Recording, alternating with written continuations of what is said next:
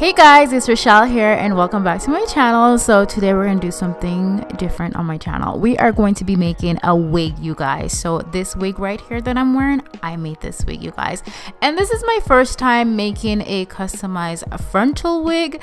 So if you guys want to see how I achieve this wig, then please continue to watch. Alright, so let's make this wig together, and today I'm going to be using the Klaiyi 100% human hair, and the hair texture that I'm using is body wave hair. So to make my wig, I'm going to use 3 bundles and 1 frontal. So this is what the frontal looks like before I customize it.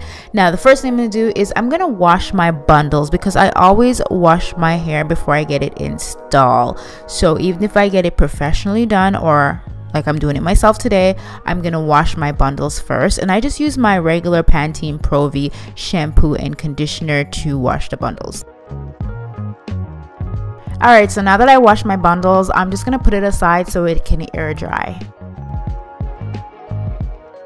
Okay, so moving on to the frontal, first thing I'm gonna grab is aluminum foil, and I'm gonna grab a mixing bowl, and I'm also gonna grab the Klaiyi BW2 powder lightener and Salon Care volume 40 developer, and this is what I'm going to use to bleach the knots on my frontal to get rid of those little tiny black dots that we don't want. So I just lay out the aluminum foil all over my kitchen counter because I do not want to make a mess in my kitchen. You guys, please wear your gloves when you're doing this because you're working with bleach and a lot of chemical and stuff. So I'm just going to apply some of that Klaiyi BW into the bowl, and then I'm going to add my 40 developer. Honestly, I don't really measure this. I just use quite a bit of powder because I want the cream developer and the powder to mix very, very thick, almost like toothpaste. Now, before I bleach the knots on my frontal, you guys, I've destroyed many frontals because I try to bleach the knots, but I picked this up on YouTube. I'm not exactly sure where I've seen this on YouTube, but I used the Got to Be freeze spray, and I'm just going to apply this all over my lace frontal. So I apply it on the front, on the back, and this is just going to act as a shield. So when I apply the bleach all over it, it's only going to bleach the frontal lace and not the actual hair. Now, you guys, I'm really sorry I didn't get to show you guys me applying the bleach onto the frontal because I lost that clip. Like, I'm so sorry that I lost that video clip. I don't know what happened to it, but I cannot find it. But basically all I did was apply the cream, the bleach, all over the frontal, and I let it stay for about maybe 10 to 15 minutes, and then I wash it off. There's a lot of videos on YouTube on how to bleach your knots on your frontal, so you can go ahead and check those out. So this is pretty much what it looks like right now once it's bleached. It looks kind of orange. We don't like that orange look, so I'm going to use these shimmer lights, and this is a toner, shampoo, and conditioner, and I'm just going to apply this all over the lace, and this is just going to get rid of that ugly orange. So I'm going to let this sit for about 10 minutes. Okay, so now we're gonna go ahead and rinse the shimmer lights out, and look at that frontal. It's looking really good, you guys. I got rid of all the black dots. Okay, so now we're gonna go ahead and we are going to apply that lace frontal onto our wig head, and I'm using these T-pins. So these are wig T-pins. You can get these at Amazon or beauty supply store. I'll put the link to where I get everything in the description bar down below, and you want to get your tweezer because we're about to tweeze the heck out of this frontal, you guys. And you guys, honestly, I am no expert when it comes to this stuff. This is my first time making my customized frontal wigs. I've made wigs before, but never lace frontal. I've done lace closures, but anyways, I'm just gonna go in with my rat tail comb, and I'm gonna part it, and then I'm just going to tweeze behind the hairline, and we want the hairline to look as natural as possible, you guys. And you really want to take your time with this, you guys, because you don't want to over tweeze the wig and then you have bald spots in your wig, and that is not a good look. It's happened to me before when I've tweezed my hairline, but I think I did pretty good today, you guys. And honestly, you guys, this is pretty time consuming. Like, I think it took me like maybe an hour to tweeze. Like, it takes a while, but just take your time with it.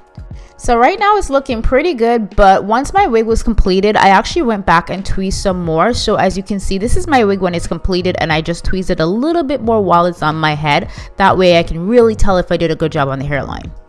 To make your wig, you're going to need a weave needle and some weave thread. Okay, so you can get this at any beauty supply store, Sally's, Amazon, and you're going to need a wig cap. So I'm using a mesh dome style wig cap, and I'm going to put this on my wig canvas head. So the wig canvas head that I'm using, it's about 21 inches, which is the same size as my head.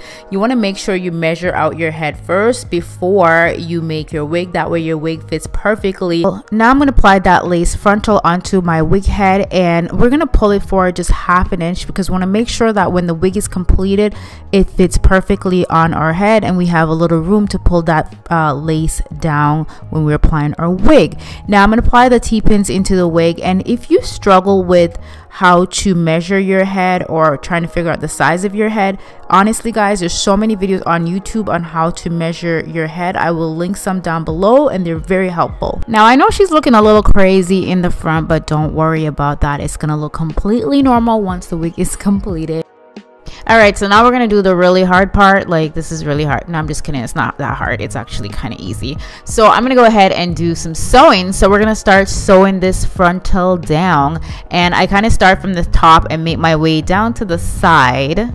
I completely forgot to mention to you guys, the frontal that I'm using, it's a 20-inch frontal and it is a body wave hair. So I'm just going to sew it until I reach the other end of the frontal, and then once I get to the end, I cut it with the scissors and I tie a knot. That way it doesn't come undone.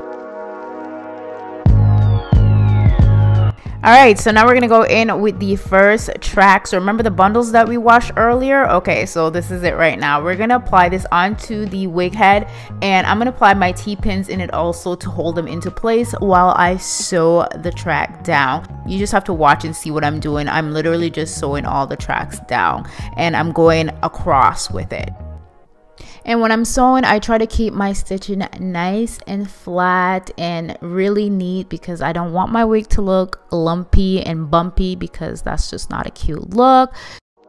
Now, instead of cutting the weft, I'm just going to go ahead and fold it, and then I'm going to put my T-pins back in it again just to keep it in place, and then I'm going to start sewing again and making sure that my stitchings are nice and flat. I like to fold it instead of cutting the weft because I don't want my hair to be shedding a lot, because when you cut the wefts, I find that they shed a lot more, so I don't cut it until I reach to the top. So guys, there's not really much more to explain to this, but just sewing the wig and just taking your time with it. Some people are obviously a lot faster because they're used to making wigs. I'm not. I'm a newbie to this, so honestly it took me a few hours. Okay, like I was super slow, but it looked pretty good in the end. But yeah, I'm just gonna play some music and you guys can just watch me sew this wig together.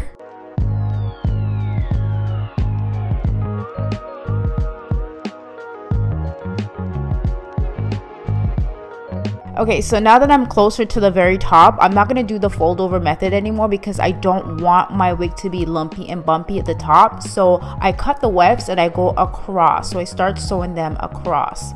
And again, you just want to make sure that the wefts are nice and flat and you are sewing them down neatly because you don't want it to be bumpy at the top, because you will see it and you will feel it and it just doesn't look right.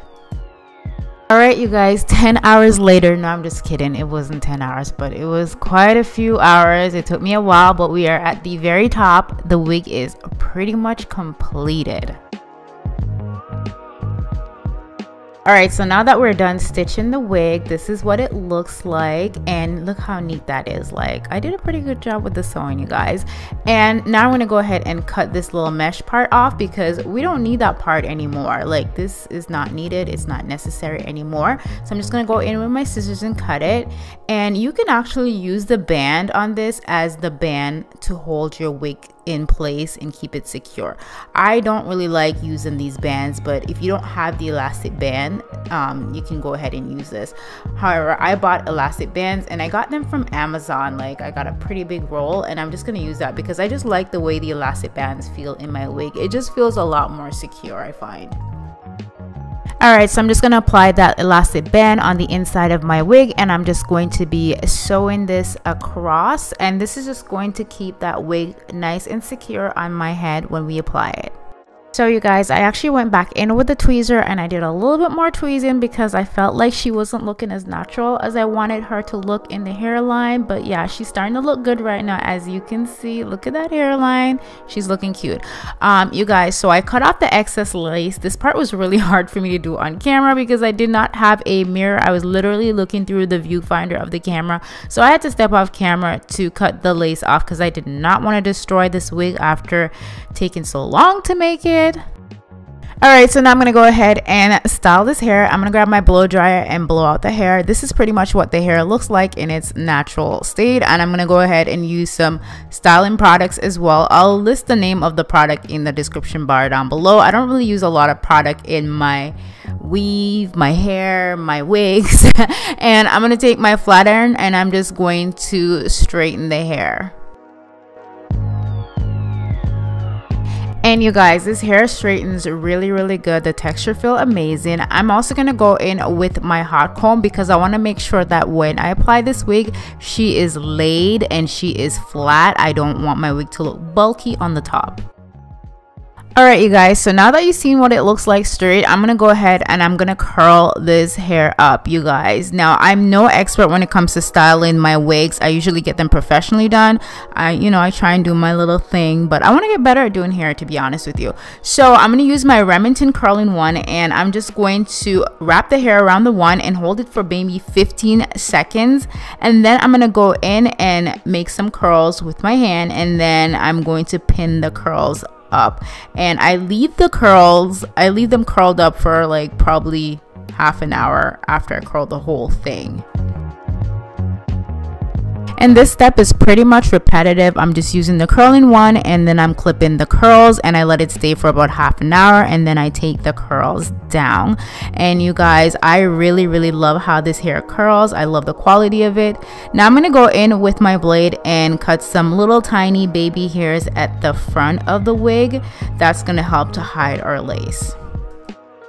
Now this is pretty much what the wig looks like. Actually, these curls were like a day old because I filmed this part like the next day. But you guys, look at that frontal. Like, she's looking really good. Now I know it looks crazy because I haven't glued it down, but I do have a video on how I apply my wigs and what I use to apply my wigs, and it's a lot more detail, so you can check out that video. I'll link it in the description bar down below. But yeah, this is pretty much the wig. I think I did pretty good for my first time making a customized frontal wig. What do you guys think? And let me know if you want to see more hair videos. I'm thinking about doing something colorful next time, so yeah, comment down below and let me know what you guys want to see, what color I should try. And I'll see you guys in another video very soon. I love you guys so much, and thank you so much for watching.